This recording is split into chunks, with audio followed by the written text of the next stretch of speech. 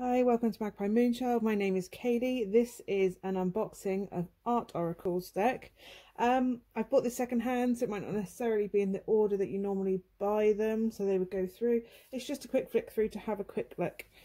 So this is obviously the Art Oracles deck. As you can see, it's got gilding on the title and the front of the box and the embossed pattern. It's like that linen texture material. There's the side of the box. The top, change your life with art, consult the oracles today. It's got 50 cards in it. Until I saw this secondhand, I didn't know that this actually existed, so I'm quite impressed that I found this. Consult your life with art, consult the oracles today. So obviously it's the art oracle. There's all the details for the back. It's a lift top box.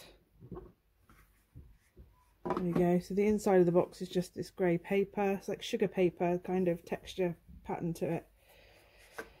Okay, there are names on here that I'm not going to be able to pronounce. As you know, I'm really quite bad at pronouncing things sometimes. So there we go. This is the guide to the Art Oracle. It's a lovely stitched book, actually, stitched spine book. Written by Katia Tilvich and illustrated by Mikkel Sommer. So obviously it's got that there. So meet the oracles, and then obviously it's got a picture and a bit about it.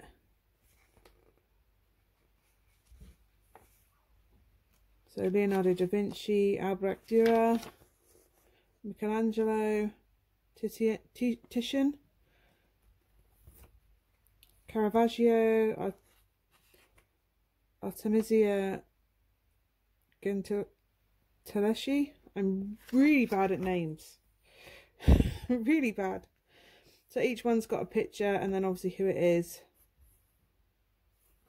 There, let's have a look. So it goes through them all. Vincent van Gogh, Pablo Picasso, Goya, Duchamp.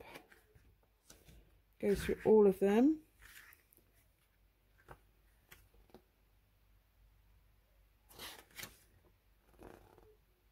Tracy Emin and Damien Hirst. So there you go. It's got the oracles. We're written by, obviously there details on the back.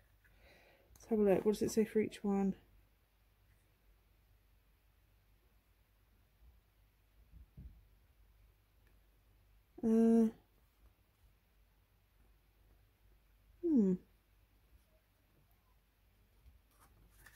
I don't know quite how that works as an oracle, but we'll have a look. That's obviously a bit of description for each card as you go through and how you use it. The back of the card is like this Art Oracles design, the same as the back of the booklet. Let's have a look. So you've got Albrecht Dürer. One man's outbreak is another man's breakthrough. Know your perspective and apocalypse then. Appropriate for current times with coronavirus, clearly. Okay, Aligo Botti. I'm really not going to be good at pronouncing these already. Andy Warhol. My daughter's studying him at school, or was until school's closed this week. Ai Weiwei.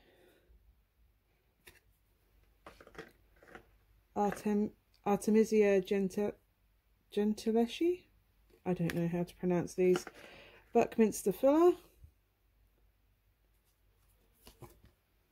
Caravaggio. Charles and Ray Eames. Cindy Sherman. Damien Hirst. Diane Arbus.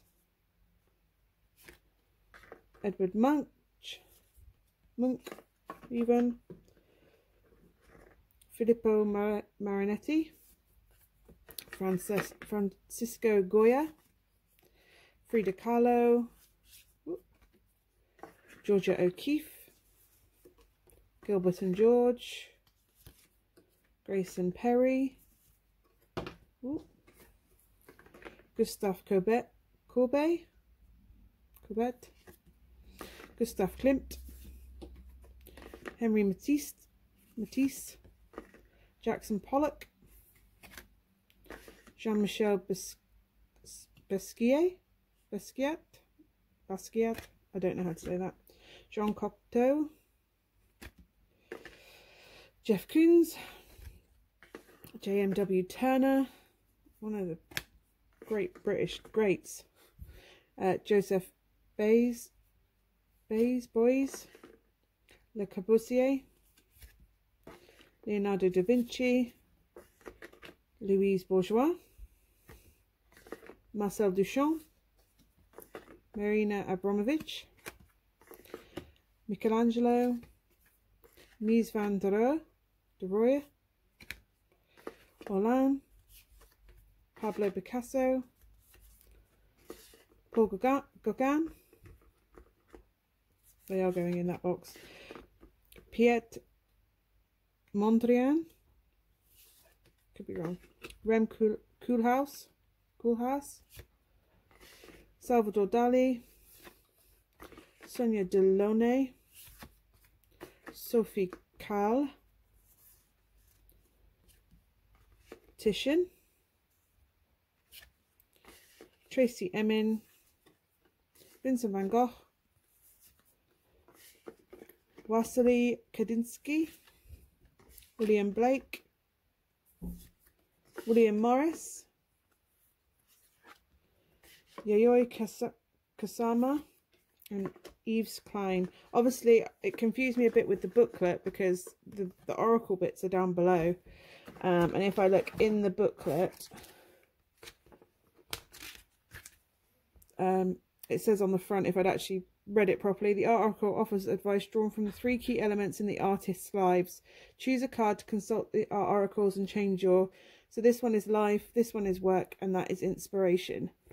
So clearly I should have read that properly before I flicked through the cards and looked very confused how it was going to...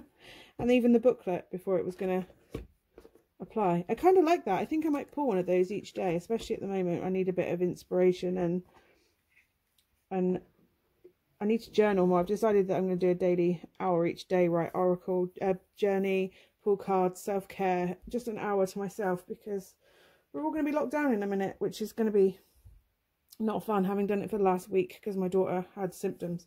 But anyway, it's a lovely deck. The card stock, let's have a look at the card stock. I put it away before I did my usual thing. The cardstock is smooth. They're actually smooth. I thought it would be linen like the box, but they're not. They're smooth. They're probably about the size of the good tarot. Oops, sorry, I've just knocked it's on charge. I've just knocked the wire. The artwork is beautiful. I love it. It's kind of like, the font is kind of almost like Rider-Waite-Smith-esque cards, but as they say, they're about as big as your palm. They're smooth, matte, quite thick, not too bendy, but has a bit of bend to it. I love it. It's quite a cute deck actually. Even if it wasn't specifically for oracles, I would probably keep it because it's really nice and I can learn about a little bit about each artist each day. So I might use that to like study, have a look more into the artist. How to pronounce their names properly would probably be a good thing, and obviously look at their style of art and take inspiration from that. And it'll be something I can do with the kids each day. We can do that for like our art project, research artists and have a look at their works and maybe try and emulate their work. It'd be quite cool, and then apply the lessons that are on it. Anyway, I hope that's shown you what you want from the Art Oracles deck. Thank you so much for watching. I will see you again soon. Bye for now.